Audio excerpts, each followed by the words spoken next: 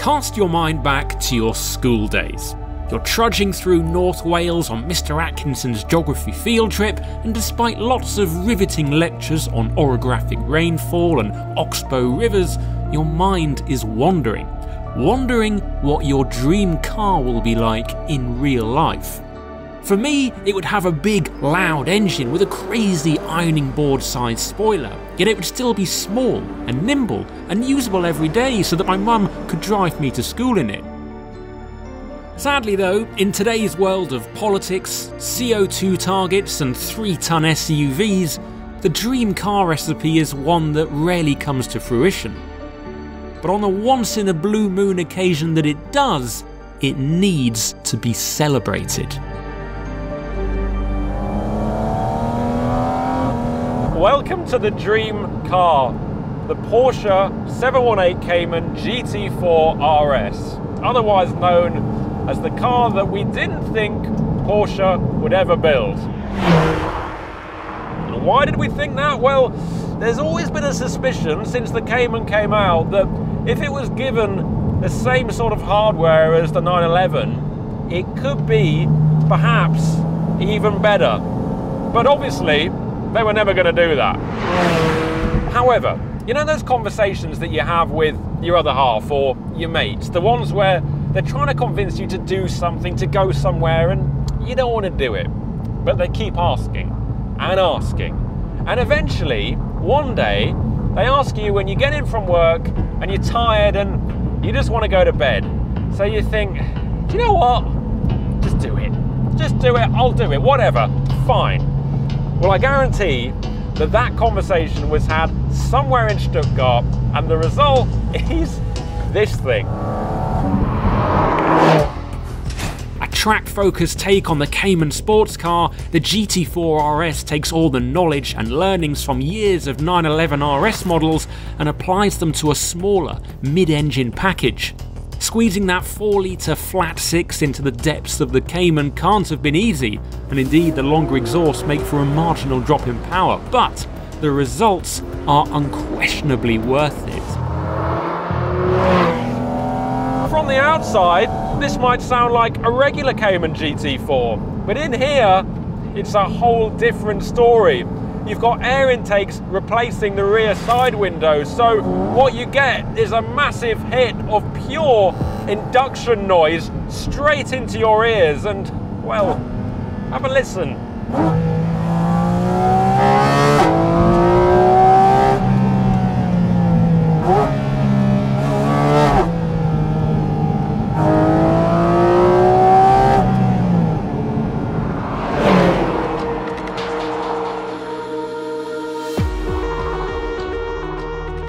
There's also huge downforce upgrades to improve lap time, while spring and damper rates are stiffened to match far more exotic supercars. It may have nicked its big brother's engine, yet the GT4 RS has its eyes set on far more than settling family feuds.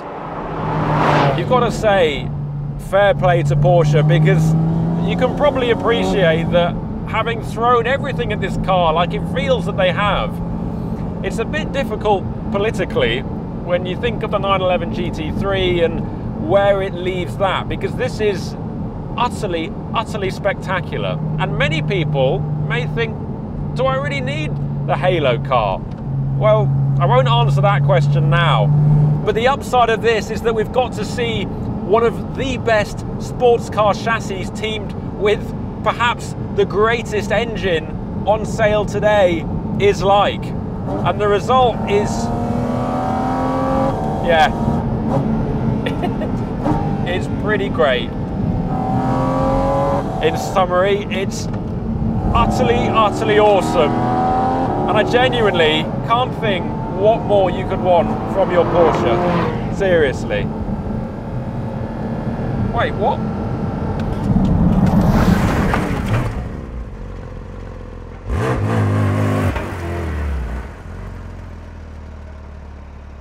What?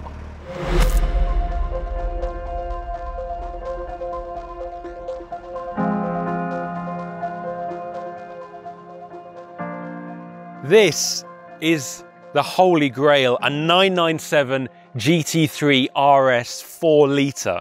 They only made 600 of them. I've never actually seen one in the flesh, let alone got the chance to drive it. It's got a carbon front bumper and bonnet from the GT2 RS. It's got the upgraded aero pack with that massive rear wing and these little flicks, as they call them, on the front bumper. And check out the decals as well. On anything else, it wouldn't look right, but on a GT3, it just works, doesn't it? This isn't simply a regular GT3 RS with a bored out engine. This is one of the all-time greats.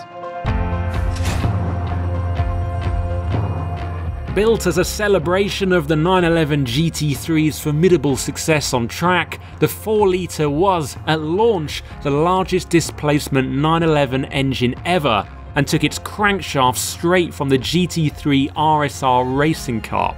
It also had forged piston connecting rods made from titanium and a Nürburgring lap time that, at 7 minutes 27 seconds, even today ranks among the finest supercars.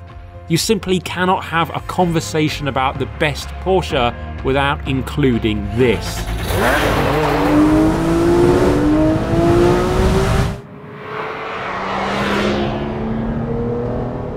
Now, there's many places that I could start with this car, but I reckon the engine seems about as good as any.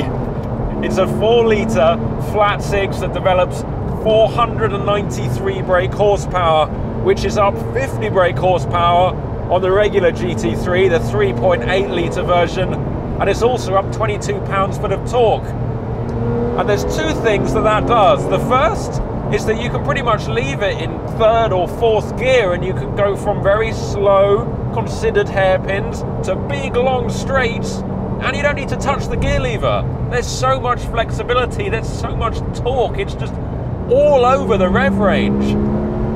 You couldn't do that in the 3.8. You had to work the engine hard, you had to work the gearbox hard, and in this, no, you don't. Leave it in 3rd and off you go.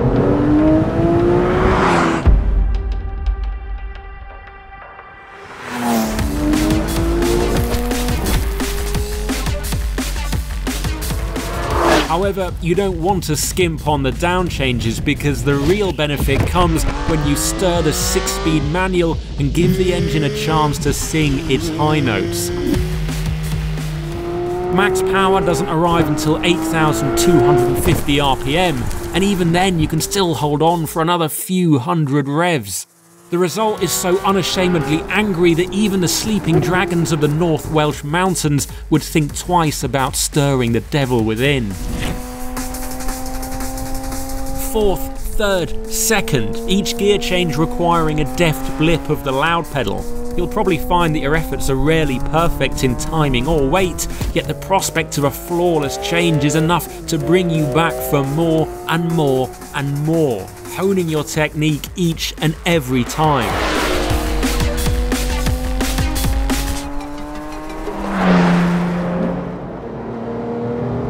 And here's another thing, just because this car isn't brand new, it doesn't mean it can't keep up with the modern stuff when the road straightens out.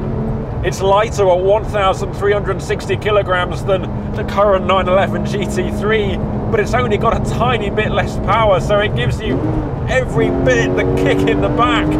It feels just as quick.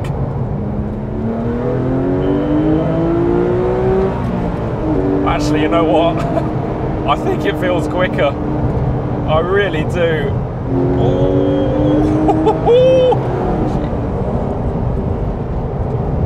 Ah, deep breath.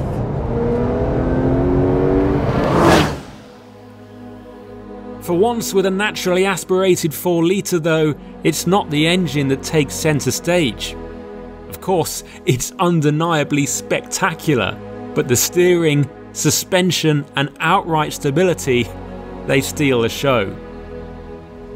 Look carefully and you will get a touch of understeer into tighter corners where the engineless nose is unweighted, but as soon as the front end bites, the rear will follow. Whether that's carving the same line or one that steps out wider, the GT3 RS is so much more friendly than any 500 brake horsepower rear engine track monster has any right to be. This isn't the Ferrari form of driving flattery where you've got all manner of different driver aids and systems that make you feel like a hero. In this, it's way more natural. You just got the brilliant control weights. You've got those little proportions. You've got the humps on either side of the bonnet that allow you to place the car exactly where you want and know what it's doing underneath you.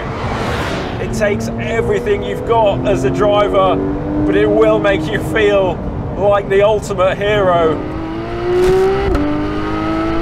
All you need to do is drive it. Just drive this car. Don't keep it in a garage away from the roads. Don't treat it like a priceless piece of Porsche history, which it is. Just give everything you have to it, and it'll repay you more than even 10-year-old you could ever have dreamed of. This car is so much better than you think it is. I wish you could be in this passenger seat now to hear, to feel, and to see the way that it goes down this twisty road in northern Wales, because it is, I don't think it gets much better than this of any generation of car. Oh my God.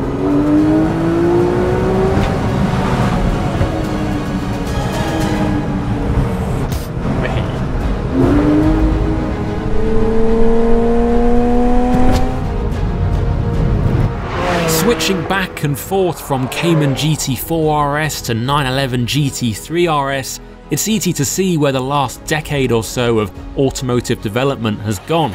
Yet, for sheer excitement, there's little to choose between the two. Both cars feel like their engines have been manhandled into their taut body shells, yet somehow there's no feeling of imbalance or waywardness. Instead, it's just pure, unfiltered joy.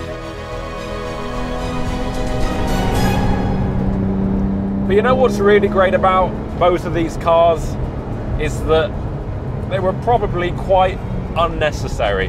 Porsche already had a very good 997 GT3. It was fantastic. They also had a very good Cayman GT4, but you know, why not go the extra mile? Why not build something which is damn near perfect? And in this case, especially in this case, that's what they did.